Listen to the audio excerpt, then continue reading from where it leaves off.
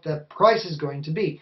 If the price is good, I would consider it as a replacement for the iPad. If it sports the same price as is touted for the HTC Flyer, for the, what was it, Samsung Tab, the Galaxy Tab and stuff like that, higher than the iPad, no. Not going to happen.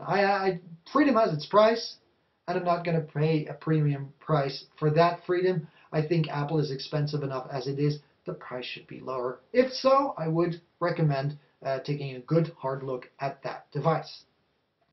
So we're going to round up. I want to give some quick shout outs.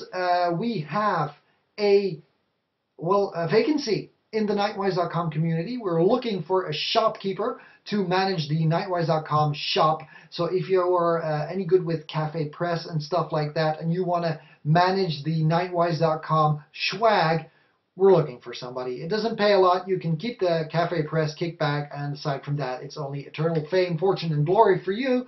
But the vacancy is open. So if you're a little bit graphical, and if you know your way around Cafe Press, and you want to help us do some interesting t-shirt designs and stuff like that, we have a vacancy. Feedback@knightwise.com is the email address.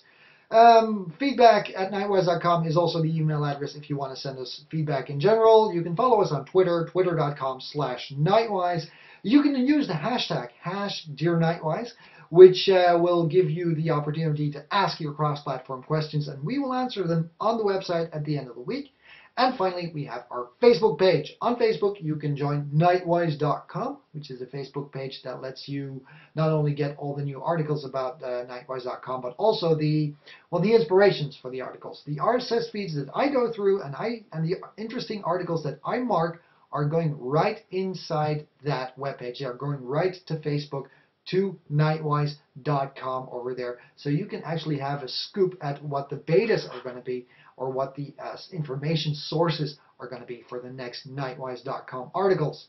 That's about all we have time for this week. I have a sunny day outside. I'm going to enjoy it a little bit. So we'll see each other on the flip side in the next episode of the Nightcast podcast, KWTV Screencast, or the DocuCast. Until then, go over to www.knightwise.com and subscribe in the top right corner to the Knightwise.com media feed and get everything delivered to your podcatcher automatically, all of the content that we put out there. And if you're there at the top right bottom, go to the bottom right bottom, because that's where our like button is for the Knightwise.com Facebook page.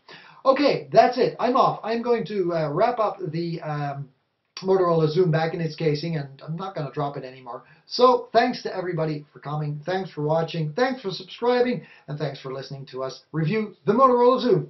Bye!